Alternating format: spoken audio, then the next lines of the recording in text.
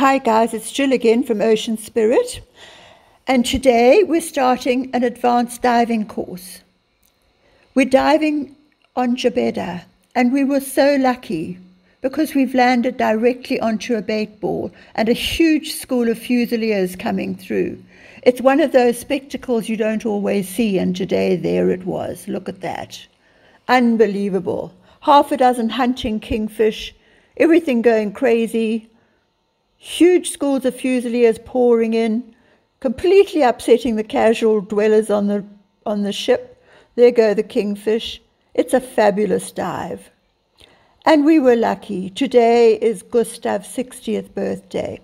So we've celebrated it with him on one of the most beautiful wrecks in Mauritius. Mauritius, by the way, owns most of the fish in the Indian Ocean. In case you didn't know, you're eating our fish. We are 2.3 million square kilometers of oceanographic state. You might think we're a small island, but we're not. We're huge, and we have a lot of clout. We have an American naval base on our property. We have the European Union with a contract with Mauritius. They look after us, they look after our fish, they patrol our waters, and in exchange for a small fee, they take tuna from the ocean. They don't touch the reef fish, and the reef fish are thriving on Jabeda. Look at these blue-banded snappers, absolutely exquisite. The soft corals here are outstanding. It's a very sheltered bay with very sheltered corals growing here, things that couldn't grow in the deep sea, things that couldn't grow where there are rough waves. Look at them, aren't they stunning?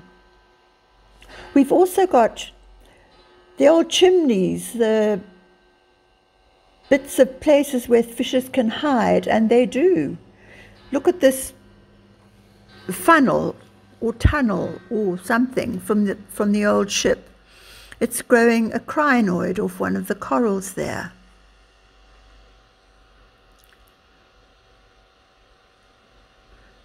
And there's a giant moray, posing for the camera, completely unfazed.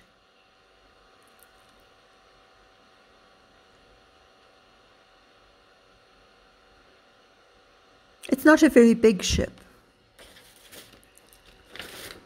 It was a Japanese fishing trawler that they sank in 1967.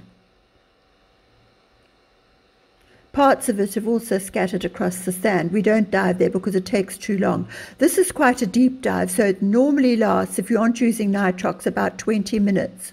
And then what we do is we surface to 15 meters and we swim across to the island. It's a short swim. And we decompress on Confetti Bay, which is the next place I'll show you.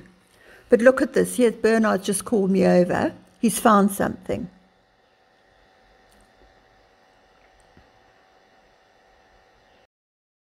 Huge. Look at the size of that. Wow. Oh, we're back to my favorite place again.